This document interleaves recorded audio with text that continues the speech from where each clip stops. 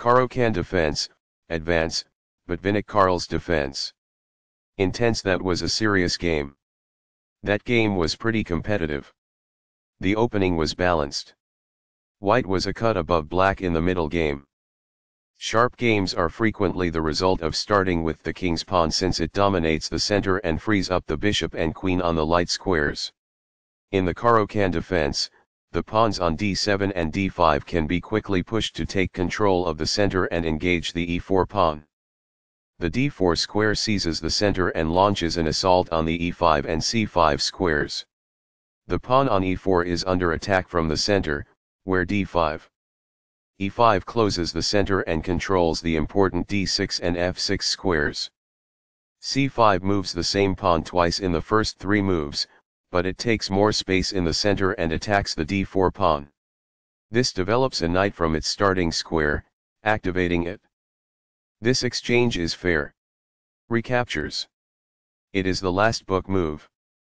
The bishop will be better off as a result of this. That's good. By growing a bishop from its initial square, this activates it. That's good. This suggests exchanging items of equivalent value. It is quite good. This keeps the material balance in check with good commerce. It is ideal. Backs off. It is ideal. Castling gets the king to a safer square, out of the center of the board, while also developing a rook.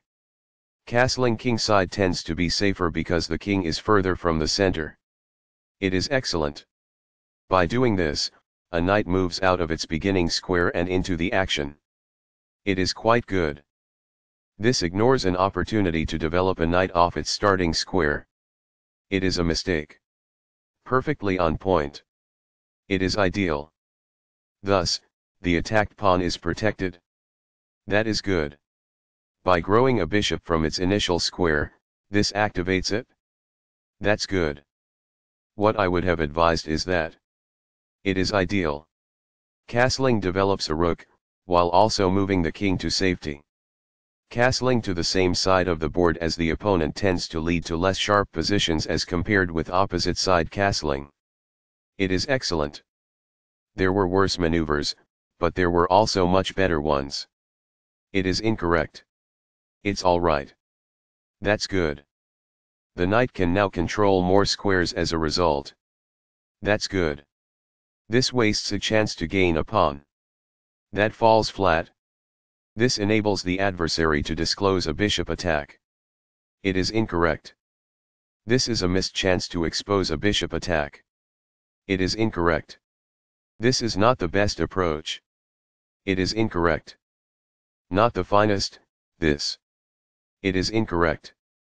The best choice is this one. It is ideal. Very precise. It is best. On the file, the rooks are strategically doubled and forcefully combined. That's good. Perfectly on point.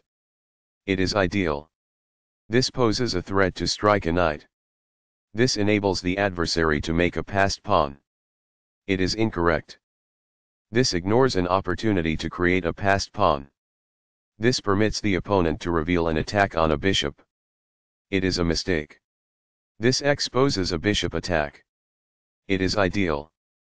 After all captures, this is an equal trade. This is the only good move. It is best. This exchange is fair.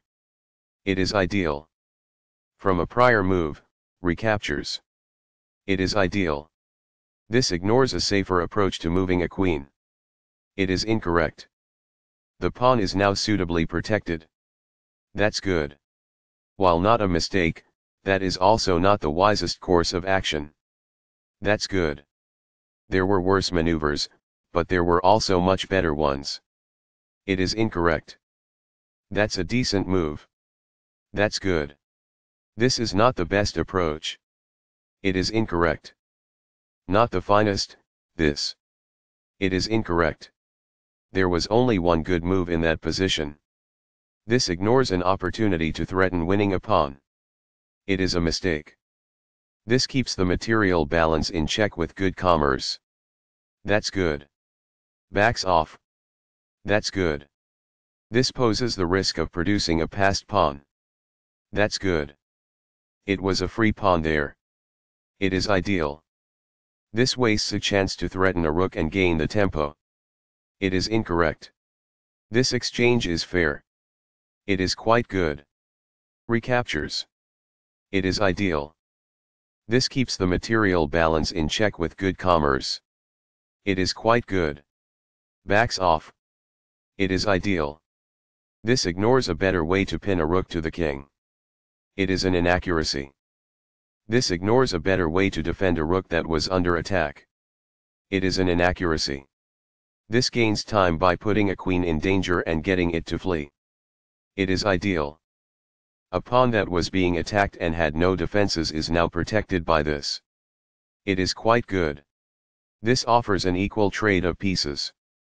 This is the only good move. It is a great move. It's all right. That's good. This moves the checking rook farther away. It is ideal.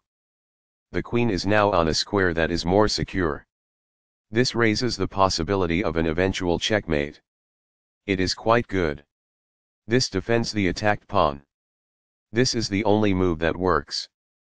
It is a great move. This mobilizes the knight, allowing it to control more of the board. This threatens to force eventual checkmate. It is best. Only one move worked there, and this wasn't it? This permits the opponent to take an outpost with the knight. It is a mistake. This leaves a pawn without defenders. This threatens to force eventual checkmate. This missed a move that would have produced a winning advantage. This ignores an opportunity to block an attack on a vulnerable pawn. It is a blunder. That pawn was available for free.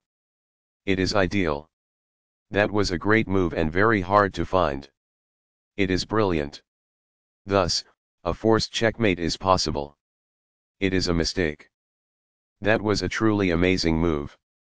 This took advantage of a mistake and white now has a winning advantage. This is the start of the endgame and white is winning.